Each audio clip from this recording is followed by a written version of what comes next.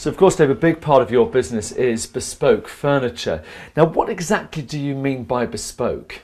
Well, we make all our bedroom furniture to suit each individual customer, so they can choose the height of the unit, the depth, the width, the height of the drawers. So you could have maybe some slimmer drawers at the top, but some deeper drawers at the bottom. So it really does give you a lot of variety, and regardless of the space you've got to fill, you can get a piece of furniture to fit.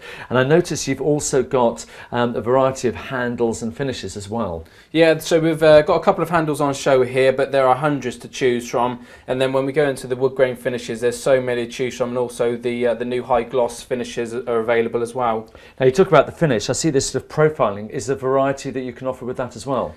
Again, there's probably about 50 different profiles that you could choose from. You don't have to have something on. They keep it very simple, or you can go very elaborate. This is something around the middle. Now, I helped you bring this in, so I know how well built this is and really solid, because sometimes people worry about how solid the furniture they're going to get is.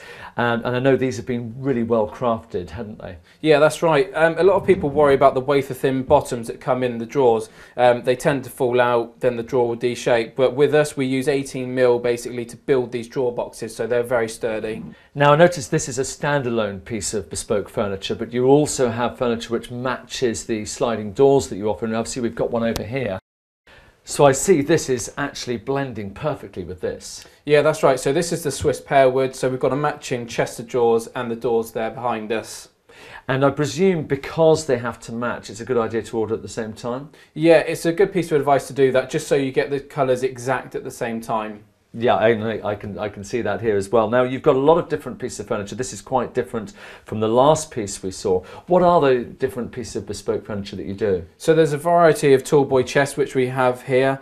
We can do bedside cabinets, dressing tables with knee holes to sit at, and also the top boxes that go over the beds. There's certainly a massive amount of furniture we can build. And again, all to the exact size the customer wants. Yeah, that's correct. All bespoke to exactly their own choice. Excellent. Well, thank you very much indeed, Dave. That's great to know. And we look forward to seeing you again here at Superglide.